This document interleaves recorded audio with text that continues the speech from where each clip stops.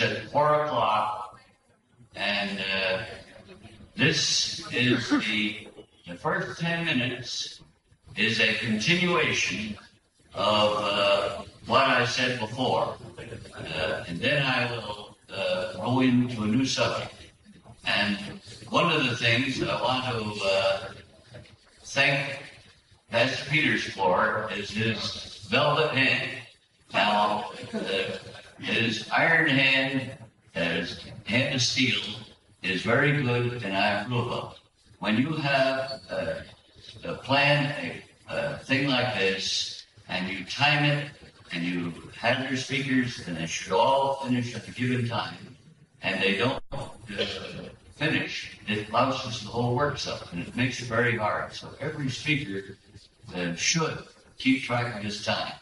And I apologize for not keeping track of my time before, and I ran with about 10 minutes more on that talk that should have been on the videotape. So I will put that on now. What I was had covered is that the procedures that you would follow if you were in a court, and if you start off with your original arraignment, and then what you say to the judge, what he will say to you, and this is all covered up to the point that the judge has declared it's a statutory jurisdiction. And I said that is as far as we've ever got any court to go. They have come to the point that they say this is a statutory jurisdiction, Mr. Freeman. And then at that point, what you say is, thank you, Your Honor. Let the record of this court show that this particular criminal action against Howard Freeman is a criminal action under a statutory jurisdiction. Now, if there's no interference from the court, you set that right into the record. Then you turn to the judge and say, Your Honor, I do have another problem here. I have never heard of criminal actions under statutory jurisdictions. I'll be glad to accept that jurisdiction if you can show me the published rules, or tell me where I can obtain the published rules of criminal procedure for statutory jurisdictions. Now, there is no published rules of criminal procedure for statutory jurisdictions. And so he can't tell you where to find them, and he can't show them to you. And at that point, we've run in cases where at that point, the case is just dismissed. In one case, it reached that point when the prosecuting attorney was in the courtroom, and he said, I don't think there's enough merit in this case to waste my time and court's time trying it. I move the case be dismissed. That was in a case, a member of Peters Church who had let his driver's license expire, and he had not reinsured, so he didn't have compulsory insurance on his automobile and no driver's license. But they didn't see enough merit in the case to try it, so it was dismissed. Well, that's where they've stopped so far. But the point is, someday we may get an attorney, a judge, to admit that they're operating as a condition of international contract under the criminal aspects of an Admiralty jurisdiction, because that's his only other authorized criminal jurisdiction. And so if you could ever get him to admit it, that is fine. The minute he states it, thank you, Your Honor, let the record of this court show that this court has declared this particular criminal action against Howard Freeman is a criminal action under a statutory jurisdiction. And That settles it. It's in the record. No objections. You got it in the record. And, I said statute. I meant Admiralty. Now, once that's in the record, then you turn to the court and say, well, Your Honor, you realize that no court in the United States has a criminal jurisdiction in Admiralty unless there's a valid international contract in dispute. I'm not aware of any international contract. Will you have the prosecuting attorney? Well, since I'm not aware of it, I deny that any such contract exists. Will you have this prosecuting attorney prove that there's a valid international contract in existence, that I'm a party to that contract, and my being a party to that contract obligates me to obey this statute? Well, that takes the burden off the judge's back, and it puts it on the prosecuting attorney's back. And the average prosecuting attorney at that point would give up. But suppose we have a smart. Suppose he really knows his business, and he gives away the secrets which they don't want given away. And he says, well, the way Mr. Freeman came under this jurisdiction is the fact that Roosevelt made a contract in the name of all the people of the United States for a bank credit. And in 1938, America reached the point where there was not enough gold. He promised to repay that bank credit in gold coin. In 1938, he did not have the gold coin to repay the debt that he had contracted. Therefore, the American people went into bankruptcy. And we didn't declare bankruptcy. We said we're blending the procedures of law with the procedures of equity so we wouldn't alarm the people.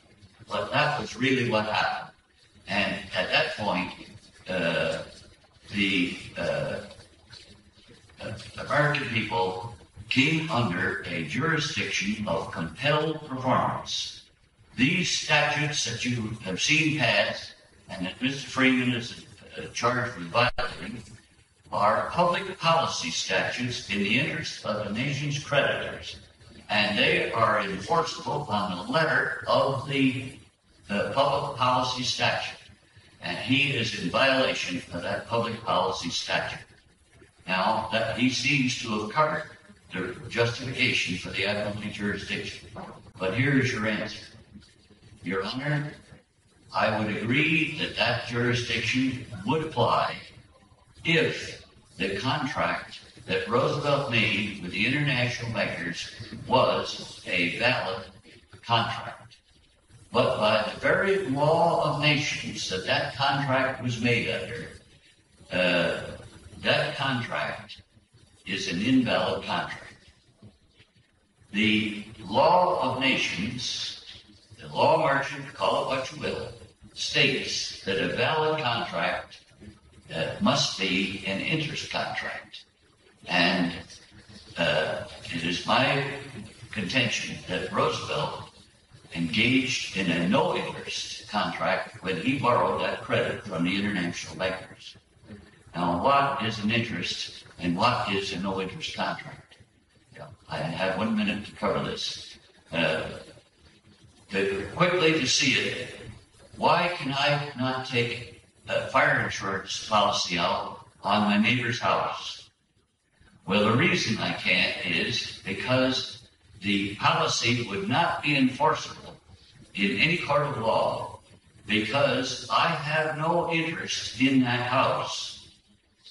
I have put up a premium to insure a house that I have no interest in. I hope the house burns down. Say it's a $100,000 house insured for $80,000. I hope the house burns down. I gave $400 premium, and I hope it burns down before the year's up. But you see, the man who owns that house, he has an interest in that house not burning down, because if the house burns down, it was worth $100,000, and he's only going to get $80,000. The insurance company doesn't want to see that house burn down. they have an interest in the house. So they don't want to see the house burned down. And that is what you would call an interest contract. By both parties have an interest in the subject matter of the contract. That house is the subject matter. And neither the insurance company nor the owner of the house want to see the house burned down. But I come along as a gambler, a gambling man, and I put up the premium and I insure the house. Now, if it burns down, I go to collect this $80,000, and I find that no court has jurisdiction to enforce an invalid contract. And so I can't even get my $400 premium back. I'm out. I don't think the house burned down. I put $400 premium on. But the contract was an invalid contract, and no court is empowered with a jurisdiction to enforce an invalid contract. So I'm just out of luck. Well, now let's see what kind of a contract Roosevelt made for the international bankers. When he made that contract with the international bankers, that was a no-interest contract. That is unenforceable in any Admiralty court or any court in the world. And so my 10 minutes is up, but that is enough to show why the courts will deny or never tell you that they're operating in an Admiralty jurisdiction. Because in the slightest traffic case, an overtime parking ticket, if they actually admitted that this came under an Admiralty jurisdiction, this is compelled performance in the interest of the nation's creditors.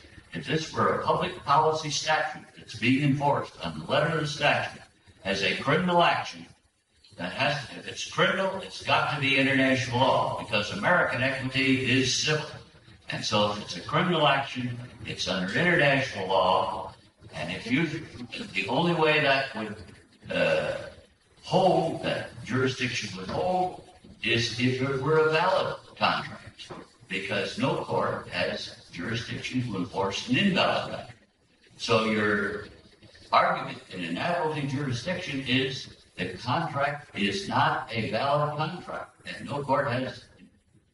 And you see, if the contract Roosevelt made with the international bankers was not a valid contract, then the debt that America owes is no debt. It's a void debt. There's no debt.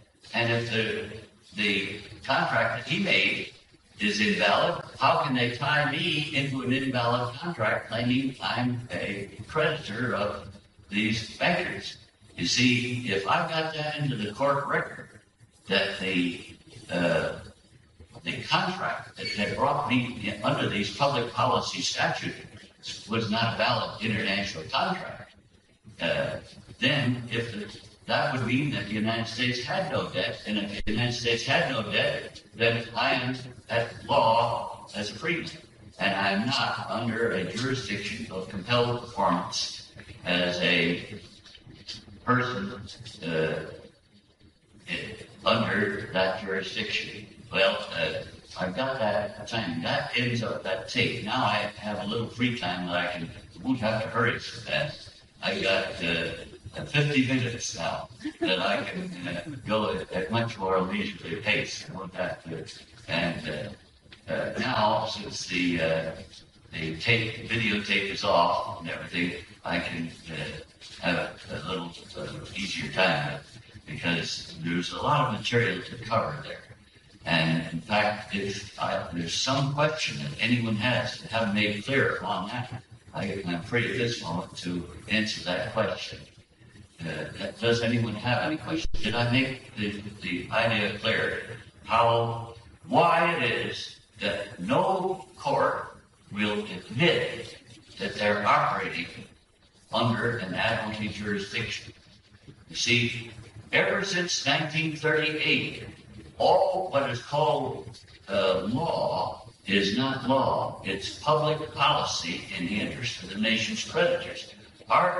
If that debt that Roosevelt contracted with the international bankers was a valid debt, we have no rights at law. And every judge take silent judicial notice that all those people brought before him are bankrupts. They have lost their rights at law, and now they can be compelled to perform in the interest of the nation's creditors. And it's just the same as any other bankrupt. If you go bankrupt, you have no more rights. The courts now say, you owe this man, and this man so much money. Well, you earn so much money, you will give this man so much, you will give that man so much, you will give that man so much. And this court is deciding, see, equity means fairness, as the court sees fairness. And fairness says if you earn so much money, then you will give so much money each week to this man, and this man. Failure to do so will be in contempt of this court, and you'll go to jail. So you see, you can get up and shout, well, I want my constitutional rights. The judge rightfully tell you, you have no rights in this court. You are under a contract. You entered into that contract voluntarily, knowingly, and intentionally, and I'm here to enforce the exact letter of that contract. And so that's the way bankruptcy is enforced. You agreed to pay, you didn't pay, you're in default, you're compelled to perform according to the public policy set by the court.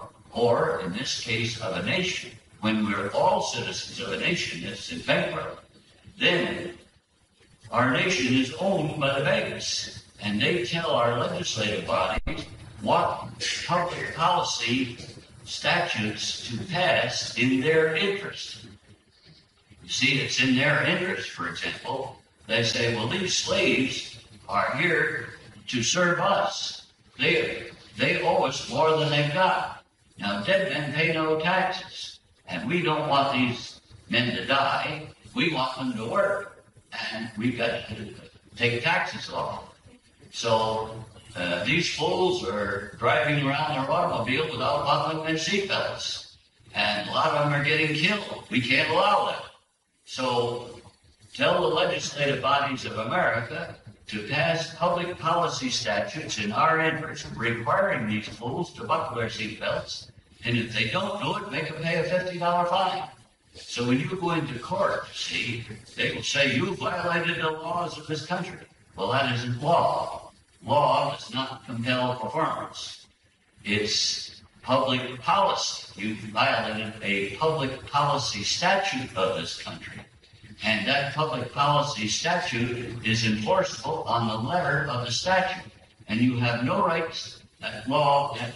You are under the jurisdiction of compelled performance in the interest of the nation's creditors. Now that is what we've been going. That comes under IRS, that comes under EPA, OSHA, or any of the other, any administrative agency of government. They're administrating this country in the interest of the country's creditors. The country is really owned by the creditors. Now they fool us and let us vote for presidents, and you vote for a Republican or you vote for a Democrat, but it doesn't matter which one you vote for, you get the same thing.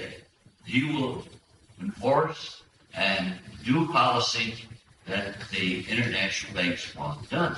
He is their puppet, and they don't care which puppets you want to choose. They'll let you choose puppet A or puppet B, and you think you have a choice, but in either case, you're going to be compelled to perform in the interest of the nation's creditors. This is what we face in the world today. Now, how do we get around it? You see, George Washington envisioned, in that vision, hope most of you have read it, it's very worthwhile, but he saw America in the final days with our Constitution dangling by a thread. The thread is that they don't want to admit what they've done yet. They don't have the strength yet to admit it and just cut that Constitution right off. So they pretend that we have it. And so, while this de facto government is pretending to be a de jure government, we can use the little thread of de jure government that we still have to our advantage. And that thread comes in the area of the Sixth Amendment. That's why worked out that procedure because I know that they're not going to give away their secret. We've tested it before. They will not admit that their courts are admiralty courts. They have all the trimmings of admiralty courts. They have a gold fringe flag in their courts. It's an admiralty court, but they won't admit it. And the reason they won't admit it, and this proudly comes through the federal judiciary. Now, I was at a hotel once that usually I was able to go in and buy my breakfast. But this particular day, the hotel was surrounded by police. And they told me, "You're not allowed in there." And I said, "Well, why? What's going on here?" He says, "I always used to get my breakfast here when I was in town. What's happened?" They said, "Oh, you can get your breakfast here tomorrow." But today, the entire hotel has been taken over. It's a meeting of all federal judges are meeting here, and it's secret. The public is kept out. Well, what do federal judges decide in secret meetings among themselves in a ritzy hotel? Well, they must be deciding what they will take silent judicial notice of. Because, as I pointed out, the international bankers set up the international bar. The international bar set up the bar in every nation in the world. And the bar association, international bar set up the American bar, which set up the state bar in every state in the union. And it's the bar associations who license attorneys, and licensed attorneys become judges. So a judge is more concerned of pleasing his bar association than he is in pleasing carrying out his oath to support the Constitution. So he's going to do what's in his best interest to do. And he has been told that the bar associations who said to the people, "We're blending the procedures of the law with procedures of equity," that what they really meant was that the people are bankrupts. Now you take silent judicial notice that these people that are coming before you are a bankrupt people. They have no rights. Now, if you want to give constitutional rights to a few criminals to pretend that the Constitution exists, that's all right. You can give them 12-man juries. You can give all the appearance of a common law court if you want to do it. But you're no longer a judge sworn to uphold the Constitution of the United States. You're a judge in equity. A judge in equity is a chancellor. A chancellor is a state-created God, capable of determining good or evil, truth or falsehood, right or wrong. He has police powers to back up any judgment he makes in judicial immunity against any proven error judgment. And so, to please the bankers, he stays within certain forms, but he has a lot of leeway. Now, one of the forms is they tell you, well, if you've got a real out-and-out criminal, a rapist, a murderer, a bank robber, give them all his constitutional rights. This fools people into thinking that they still have their Constitution. And then turn them loose on the basis of their constitutional rights. And then people they'll be angry with their own Constitution because these criminals are getting off scot-free on the basis of the technicality of the Constitution. Then we get an excuse to say the Constitution is outmoded, out of date, and you turn the people against their own Constitution. But you will take silent judicial notice that you're a chancellor, and you can choose who you give constitutional rights to and who you deny them to. And so you give the appearance of a common law court, but it's not a common law court, it's an admiralty court that you're ruling in. And so in an admiralty court, even civil cases have criminal penalty. So that is why, see, in admiralty and equity, the difference between the two. Equity is American law. It's contracts under American law. But admiralty is contracts under international law. So they're both, the enforcement of contract is a civil action, but admiralty is a civil action with criminal penalty. And so that is where the criminal, that's why a failure to button your seatbelt can be called a criminal action. You see, now this is the thing that destroys those who say you don't need to button, you shouldn't buy your license plates for your car, you shouldn't get a driver's license, so on. They are assuming that these licenses are under a state contract between you and the state, but that's not what the situation is. You may have a state contract between you and the state, but that would be enforceable as a civil action. And the state, if they try to enforce a contract between the state as a corporate body and you as a citizen, if they try to enforce that, the state could not use its own corporate court to judge its own cause because they're a party to the action, and that would be a prejudice court, and you could have that moved into a federal court. So that is why the state, for any offense, doesn't use the contract that they might set up. As I pointed out, when you give up your right to drive, accept the privilege to drive, that's a consideration. And then you show your agreement when you apply for the driver's license. And then they could say, well, now you have an obligation now to obey the motor vehicle code to the letter. There's a contract here between you and the state, and we're enforcing that contract.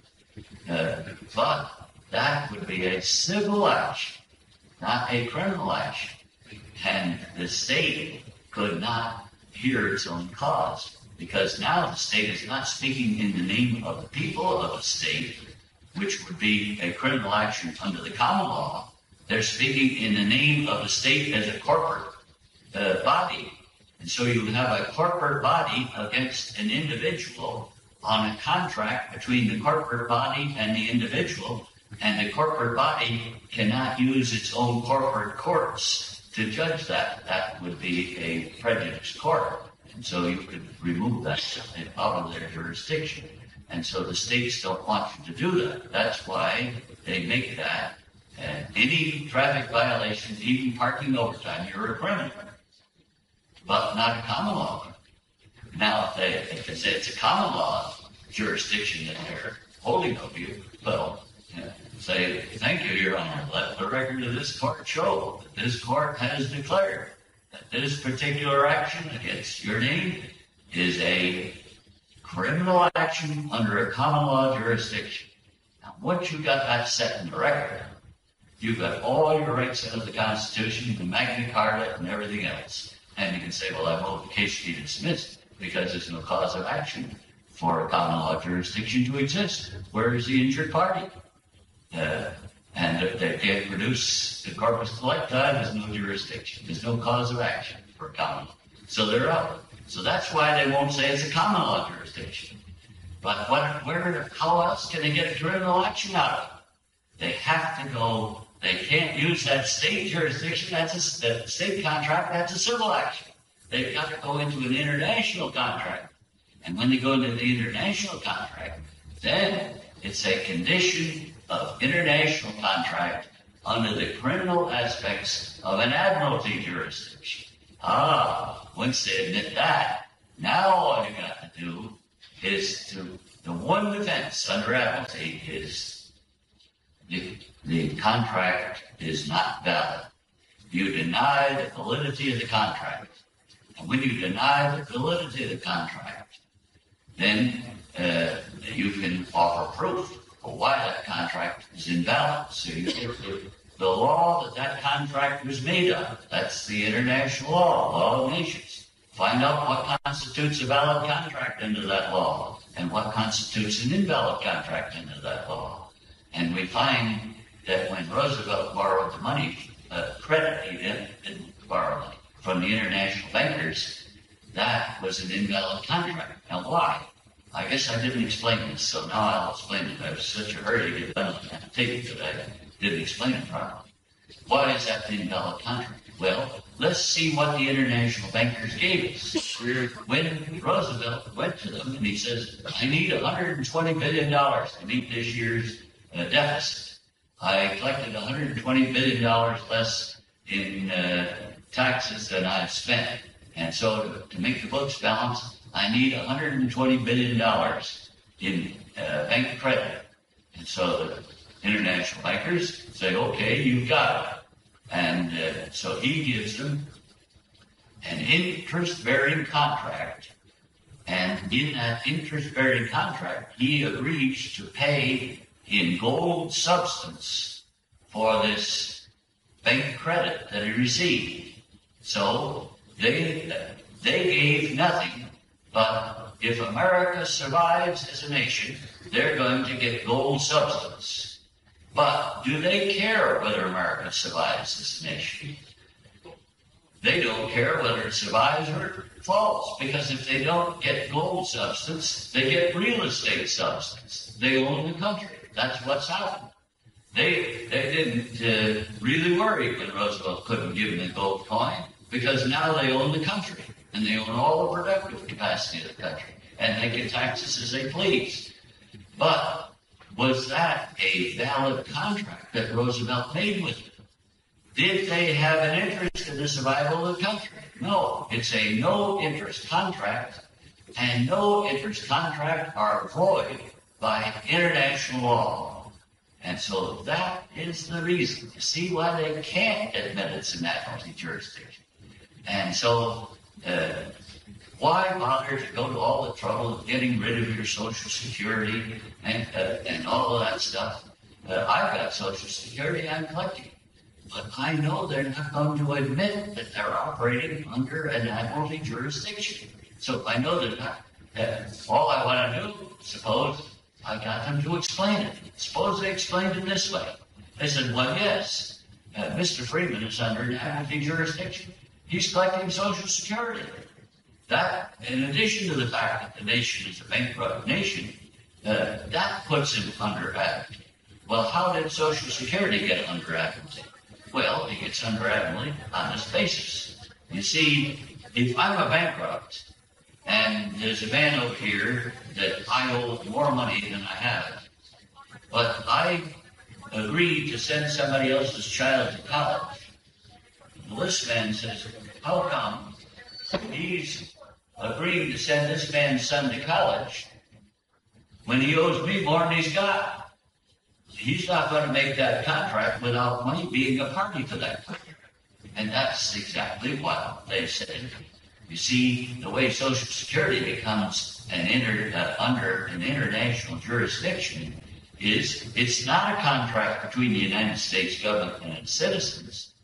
It seems to be a contract, but if the United States government is a bankrupt government, then the creditors have an interest in that Social Security contract. And so that is how, this fellow would say, that's how Mr. Freeman got under an admiralty jurisdiction, through the Social Security.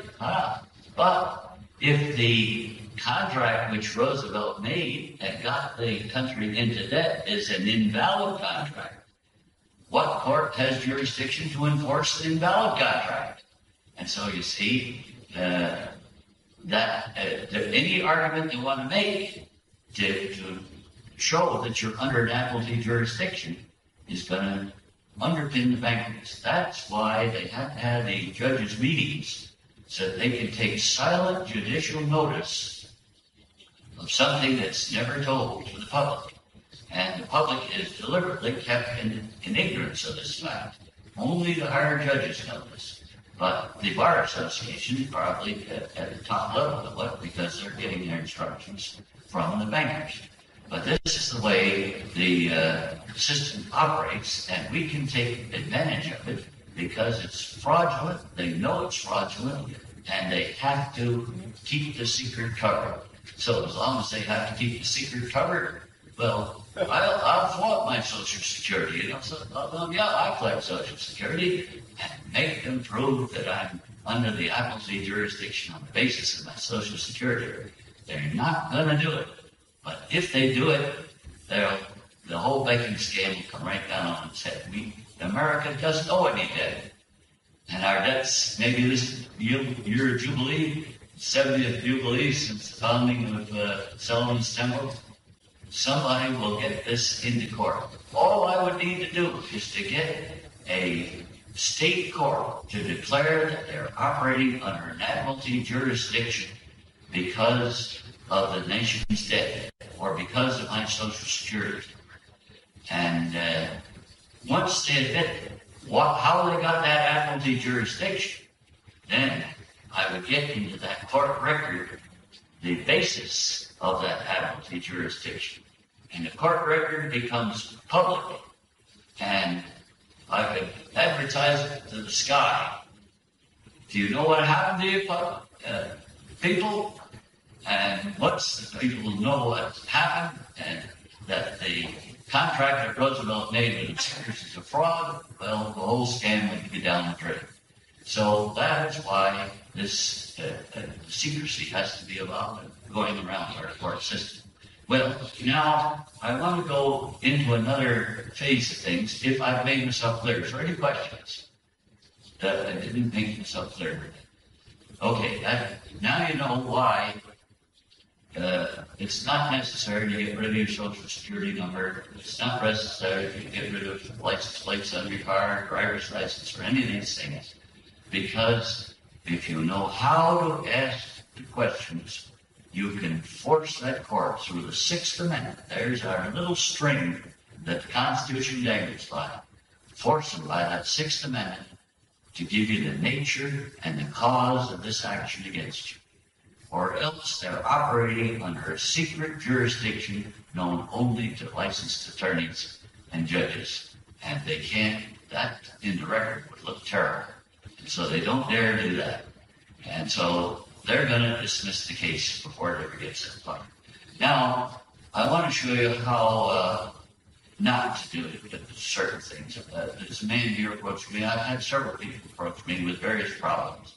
And one man approached me, and he has a problem like this. His problem is that he's sending his children to a private school, but he has to pay public school taxes. And he feels that the government should make him pay taxes for a service that he's not using. And so he has refused to pay for the service. And the court has come right down on it. It says the law requires you to pay taxes. And he has been ordered into court, and he is told that the law requires these taxes to be paid. And this is the way not to answer a situation like that. He said, I'll just give you a little idea. I will, however, assert, admit, and yes, even shout from the rooftops, that I am a Christian in the service of the great I am, that first and original lawgiver with the ultimate authority of this man, and certainly all matters related to his creation. I do not consider myself, my Christian beliefs, to be watered down extract of Judeo-Christian ethic, and goes on, telling what his Christian beliefs are and all that. That is garbage. Now, not what he says is garbage. I agree with the fact that he is knows his identity, that he's a Christian and all that. But that is not the way you do things. And that is what I call a Christian patriot. Now, he wants to save some money. And so now he uses Christianity as a prop to save some money. And he tries to justify it, but it's such a cluttered mess that he'll never get anywhere. Now, suppose you were faced with this. How do you work on such a situation? Well, here's the way you work. There's overall principles that all governments have to operate under. I don't care whether it's even a communist government has to operate under. These are so universal. It's a universal principle that applies. You see, it's a universal principle whether you're a communist or you're a non-communist, that if you don't breathe and get oxygen in your lungs, you're going to die. when you get an overall principle that's going to cover this situation. Any country has got to recognize, well, this is a sound principle, or work from that overall principle. Now, the overall principle that we're dealing with in this situation is the principle of what constitutes a valid contract. And now you see, a valid contract by law of nations, by American law, by any law, a valid contract must be entered into voluntarily, knowingly, and intentionally by both parties. Because you cannot have contracts that are not agreed upon by the people. Now, to see that clearly, think of this man over here as being a carpenter, and I want a new roof on my house, and I decide what I want to pay for having that roof on my house. So I write up a contract, and I say, for this amount of money, I want him to put a new roof on my house, according to my own specifications. And he looks at it, and he says, I'm not going to do it. So I bring him into court. And I'm going to compel him to perform according to this contract that I wrote up. Here's the consideration. I gave him that consideration. Now you're going to be compelled to put a new roof on my house. Well, it's not a valid contract because he didn't agree to do it for that amount.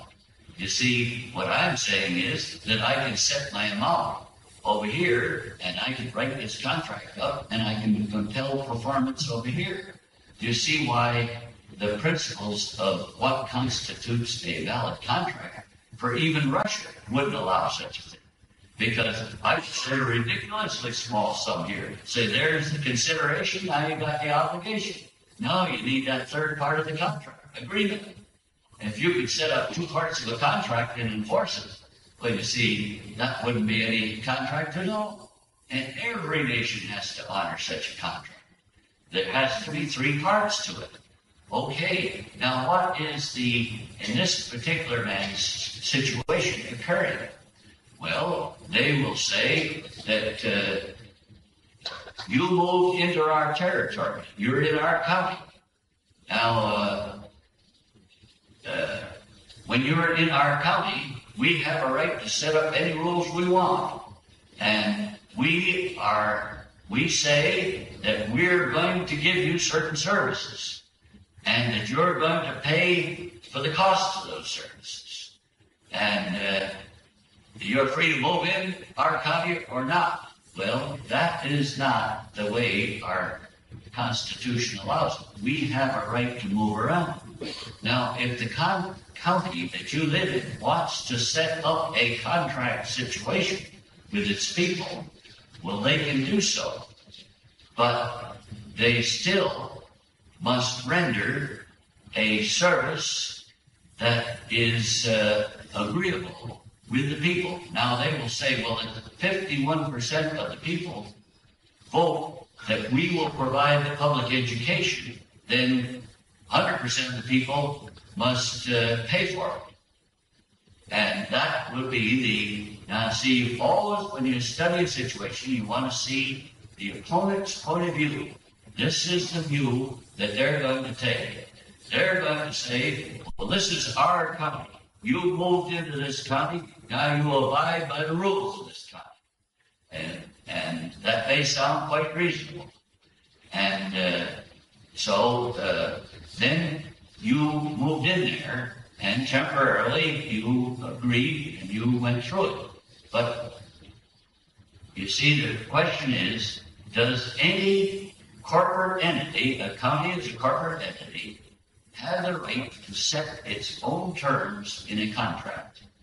Now, you see, suppose all the counties of the United States set their terms of a contract in such a way that they could, for very little consideration, have tremendous obligation on the part of the people.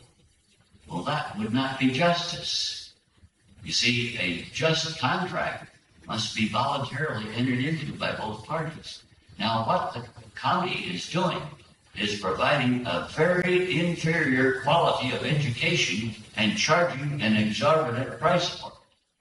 And they say, you will accept our school system and you'll pay for it. Now, if you want a better education, go buy it somewhere else. Well, now you see, what you have to do is take the specifics of the situation and set it in an overall general principle. Now, the overall general principle involved is, would any corporate body in any nation in the world have a right to set its own terms of a contract? And, well, they would say, oh, but we didn't do that. You see, we're setting the terms, but we set it by people who are voted. And if 51% of the people vote to accept this thing, fine. Well, they keep the 51% of the people fooled most of the time. But the United States Constitution is not a democracy. That is, we are a republic. And our republic looks after the least important person in the country. You know, one of the things I love is when I have these liberal Jews talk and say, we're democracy, we're for democracy. I say, gee, it's strange that you're for democracy, because in a democracy, if 51% of people voted to exterminate all Jews, you'd be exterminated. I thought you didn't like Hitler. That was the kind of thing that he was doing. So, I can see a republic protects you against that. And so you see, you just take their own thing and exaggerate it a little bit, and I see the fallacy of it. This America is a democracy. And then no Jew will be hollering for democracy once he realizes that 51% of people could vote him out of existence. Because that is 51% of the people determine the supreme law of the land. And so, you see, a republic protects each individual citizen against injustice. And that is what our federal constitution is. So now you're going to take this out of that county's hands, because the county is a corporate body, and they have a county corporate court to judge their contracts. And so what this man needs to do is to say, well, I believe that justice requires that this dispute be brought out of the county level and into the federal level. I want a neutral court to decide whether my rights are being violated by the contract which this corporate body is compelling upon me. Now, there may be many people who like that corporate contract, but the Constitution of the United States is to protect the individual person in all of his rights. And so, as an individual, I bring my case into a federal jurisdiction.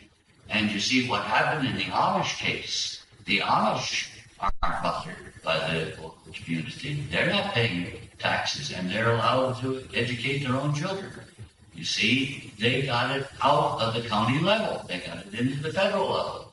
And you see, you start with your overall principle. What would it be like if any corporate body or any individual could make a contract and compel performance on the contract without having agreement? You see, that nobody could stand. See, that's you could destroy even Russia with such overall principle. So even the communists acknowledge contracts, the validity contract, and a contract has to have three parts. There has to be a consideration, there has to be agreement, there has to be an obligation. And you see what the county is doing in the case of these school systems. They are saying that this is law, that you are required Oh yeah, I see my time is gone again. Well, you were right. Well, I'm using up my time, but this isn't on the videotape, so I can quit anytime. You see, what was bad about the videotape was that the videotape speaker quits in the middle of it. How can you sell it to somebody? It just gets the most interesting part of the thing and it's cut off like that. But what good is that videotape? So I had to get that other 10 minutes on there so that the videotape would be saleable. It completed the thing. I had to go too fast to give the proper information. And that's one of the reasons, the reason I go out and speak. I don't want to give just enough information to get somebody into trouble. And that's why it's so hard to give a big subject into a small space. And what I should do, and I've learned my lesson this time, I won't do that again. I'll just narrow my subject down to a small aspect of it, but I'll do a good job on what I do so that that part of it people will see clearly. But if you try to cover too much, it's a temptation to tell a whole lot and to help them in many areas. But when you do that, you can't do it clearly enough that they understand it enough, and they go out half-cocked. Now, one of the things that happens, one fellow came up and he went into court, well, he says, I couldn't remember all you said, but I remember some of what you said. And so he says, I asked the court, is this a case against me under common law or Admiralty law? Well, you see, Admiralty is not law. That's where a fellow can make a fool of himself in court. Admiralty is a jurisdiction. The law that's being tried under an Admiralty jurisdiction is the law merchant or the law of nations. Admiralty is the jurisdiction under which that's being tried, or maritime. Admiralty, they're both jurisdictions. The law is the law of nations, the law merchant. But you see, the fellow, he hears something, and if you don't have time enough to go in and explain these things, the first thing you know, he goes off, he thinks he's got a lot of information, and he can wind up losing everything, wind up in jail or something. So that is why I really, I get over my time every time if I don't watch myself, because it's so easy to extend it to more areas. And if you're dealing with people who are very well schooled with law, well, you can cover ground fast. But when you are going with people who are really in the beginning stages, you've got to go step by step. And even now, what I've been able to do here is not building quite the background that I should. I haven't explained how the origin of Admiralty. How is it that Admiralty, which is a civil act, that is civil enforcement of contracts, how did it get criminal penalty? See, now that's background material you need to know. I can tell you that there is criminal aspects of enforcement of contract violations in that jurisdiction. There is no criminal aspects in enforcement of contracts under an American equity jurisdiction. Now, I think maybe in the time I'll explain that in little detail. See, that I keep thinking of, well, this should be explained, that. All these little things that you need the background on to build. But I just like every patriot to know some of these things, because if you do a little digging on your own, you'll come up to all of the information you need. That's the way I did it. I had to dig it all out, and so I'll help others. Did you have a question? Oh, 3 parts of the contract. Yeah, there always has to be a consideration. That is the money you pay. Now, here's the roofer over here.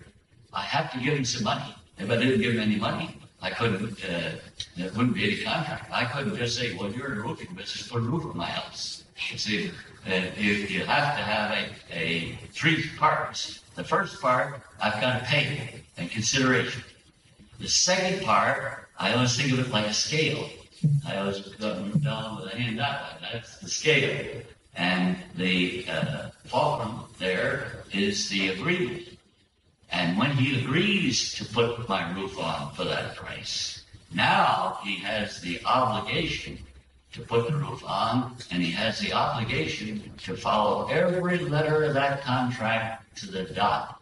And he has no rights. I guess I gave that example yesterday where he couldn't do it in time, so he put paper shingles on instead of wood shingles. And then he gets into court and he says, well, I couldn't get the wood shingles. And he wanted it done in 3 weeks. And these cost me just as much money. And what's he grouching about? But the judge looks at it and he says, but the contract calls for wood shingles. You will tear those paper shingles off and put wood shingles on. But he says, I can't use those paper shingles on there. And they can ruin them. And they'll take them off and throw them in the garbage. And it would bankrupt me to put the wood shingles on. The judge says, you will take those paper shingles off and you will put the wood shingles on. See how cold-blooded the contract enforcement is? It's enforced on the letter of the contract. And see, that's what they're doing in all of what they call law. It's not law at all. It's public policy. It's contract obligations that are enforcing it on the letter. And if he comes up and says, we're going to have any constitutional rights, and the judge bangs his gavel, you will not mention the Constitution in this court. See, the Constitution gave you unlimited power to contract. He made a contract, or I made a contract with him. And now there is, you're within the Constitution, you're under contract. But you see, this is the thing, that they are using our Constitution, the part that allows us to make contract, but they are sneaking these contracts onto us that we don't know about. They call it implied contracts, all this kind of adhesion contracts. They've got all kinds of names, but there has to be a contract. And every contract to be valid must be entered into, there must be a consideration, agreement, and obligation. Or you enter it knowingly, voluntarily, and intentionally. See, this knowing, voluntarily, and intentionally. I think that was the 3 words you wanted. Whether consideration, agreement, and obligation. But those are the characteristics, and it doesn't matter if you're dealing with an American contract. Oh, yeah. Okay, I guess I'm going to. Well, we've got, 5 minutes is to 5, and at 5:15 is the. Do it at 5. Well, 5:15 is the absolute cutoff. Do it at 5. Huh? Do it at 5. Do it. Turn it off at 5 o'clock. 5 o'clock. They'll turn it off. Right, sure. We got 3 minutes. Is there any question? Yes.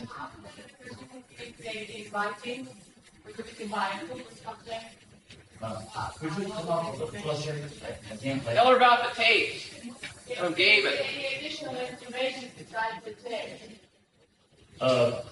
What'd you say? Is there any additional information besides the tapes? Oh, yes. I have tapes.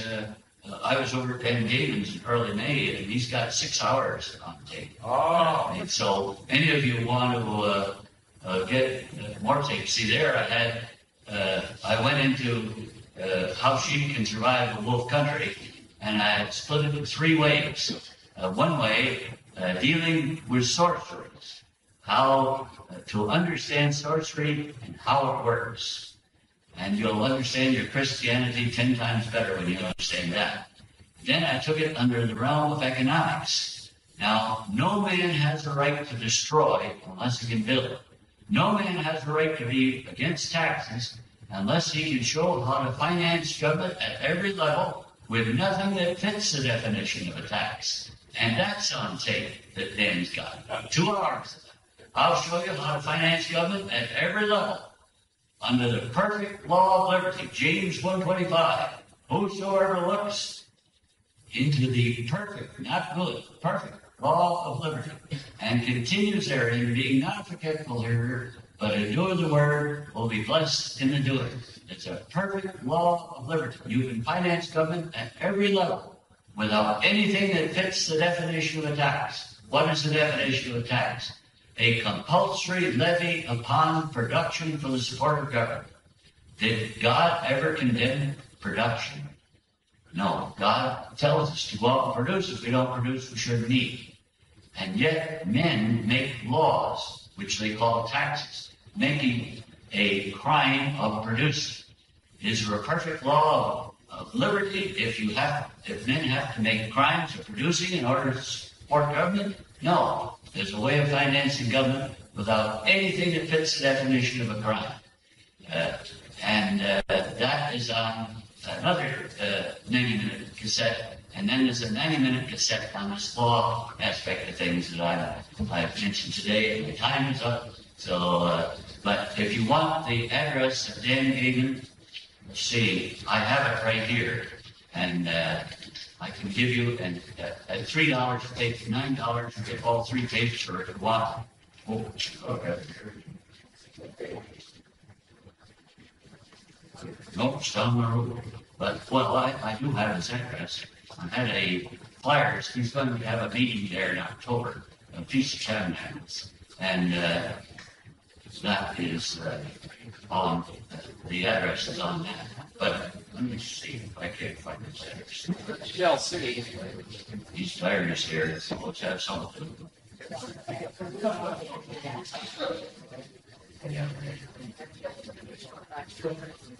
You can get it later. I'll you get a hold of me and I'll get it to you. I can look it up, but I think I should dismiss you because they want it to everybody else.